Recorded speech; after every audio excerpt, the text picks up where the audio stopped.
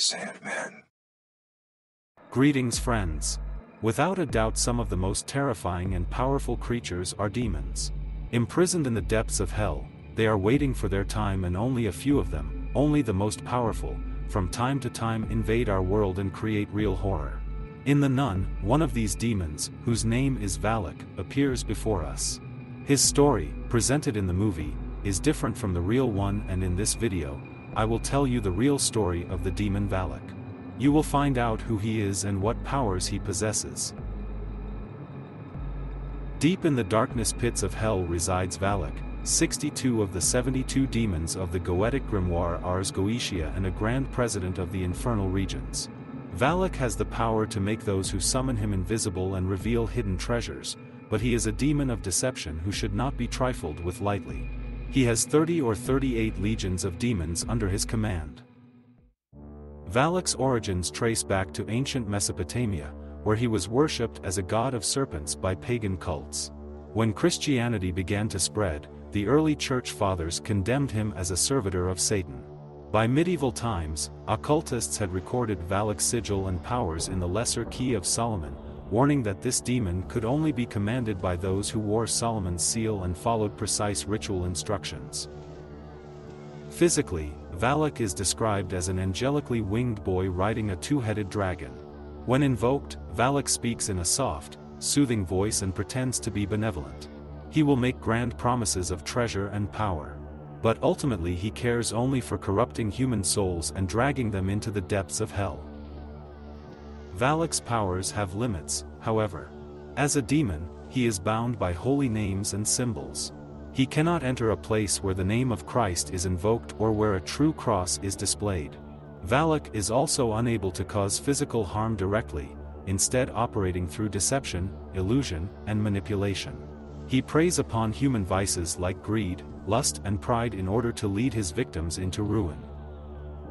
One of Valak's most renowned victims was Father Michael Gerard, a 16th-century priest obsessed with witchcraft and demonology. Lured by ancient texts, Gerard became convinced he could command infernal spirits to rise in rank within the church. He created an elaborate summoning ritual in a remote monastery to call Valak and strike a deal. On the first night of the new moon, Gerard drew occult symbols on the stone floor and lit black candles at the points of an inverted pentagram. Gripping an old parchment manuscript for invocation, Gerard began the incantations to summon Valak.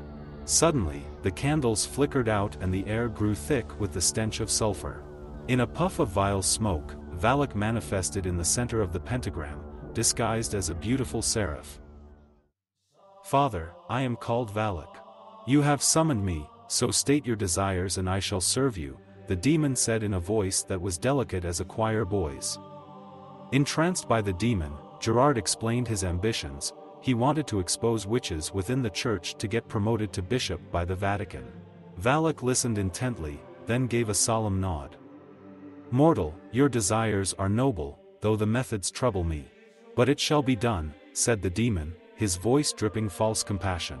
"Now, release me from this circle and I shall reveal the secrets you seek." Gerard fell completely under the demon's spell.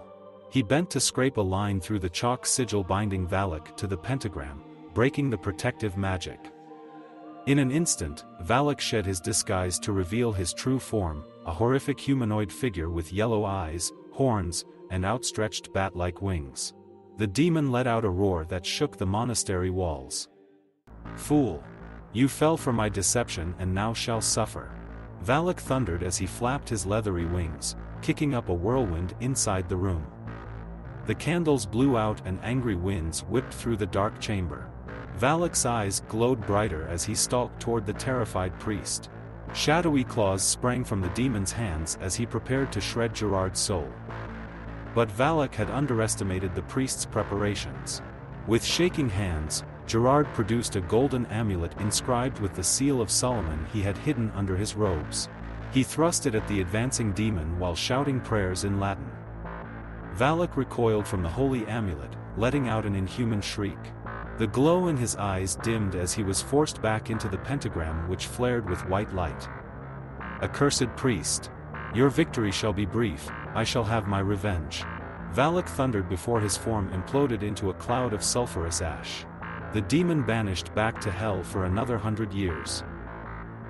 Exhausted, Gerard collapsed in relief that his learning had been enough to save him from the demon's wrath. He said prayers of thanks late into the night until sleep finally overtook him. But when Gerard awoke the next day, he was horrified to find the monastery in ruin. The abbot and monks all lay dead, brutally torn apart by some unholy force. Gerard realized with dread that Valak had kept his vow. Though banished back to hell, the demon had unleashed an invisible terror to massacre the monastery before departing this world. Driven mad by grief and guilt, Gerard became a recluse until his dying day, warning all who would listen that Valak and his ilk should never be summoned.